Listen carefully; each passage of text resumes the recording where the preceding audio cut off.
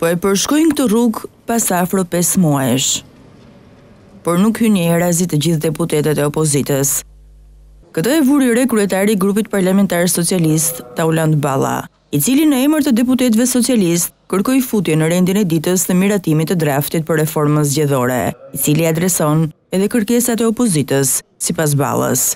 Sigurisht, unë përgjigjen për këtë doja kërkoja zotit Spao, zotit Basha, por në këtë orë është pak vështirë që zoti Basha ta kapi, se ju e dini kur e ka orarin e mbërritjes në parlament, gjithmonë me vonesë, gjumi është problemi i madh. Me fjalë në gojë e zun ish-kryetari dhe kreu aktual i Partisë Demokratike.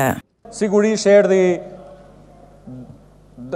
pronari ndërmarrjes edhe drejtori, por besoj që të dy, zoti Ruçi nëse më lejoni, zoti Basha kërkoj që të shpreheni lidhur me kërkesën për të futur rend ditës kodin zgjedhor, sipas të gjitha atyre që keni kërkuar, një për një janë të gjitha të adresuara këtu në këtë kod zgjedhor, e që për zgjedhjet 30 qershorit jemi gati për zgjedhjet lokale. Përgjigjen e merr të prerë nga kryetari i Partisë Demokratike Basha. Jeni të poshtër si dreqi, po bëni budallë si gomari. Çar? E dini fare mirë, ka një komision. Si mund ta sjellësh pa kalu nga komisioni këtu? Çfarë po bëni ju këtu? Shoh po bëni. E keni mbarë mesazhin dje nga faktori ndërkombëtar. Jeni hileqar, të poshtër. Do bëni ju reformë zgjedhore, ju nuk doni vetimin politik, del këtu. Shoku trafikantit që do bëj pallatet e Unaz Arena flet për reformë zgjedhore. Tu hajdutësh, banditësh, gjysma për ju duhet të jenë në burg. Duke filluar me ty që zgërdhiesh aty. Prandaj, Renito Gomarliqe, fillon me pikën e parë të renditës siç kemi dakord. Arsyeja pse ndodhen në këtë seancë janë studentët, thot shefi i opozitës.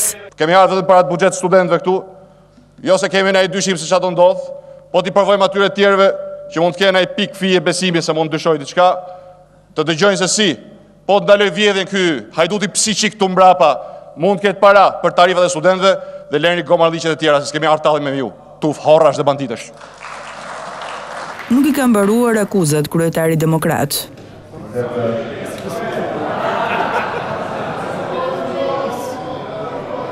Ke shkel kushtetutën, ke shkel procedurën, pasi keni kap gjithçka, po kap edhe bankën, bordin e Bankës së Shqipërisë, me 28 firma të këtyre deleve të bandës hajdutëve, që ka...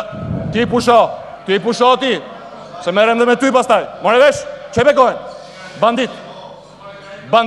Pra, ato, pse e ke bërë atë?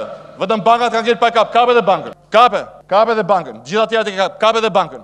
Po do shifrin se ku do përfundoni. Tensioni karakterizon këtë seancë.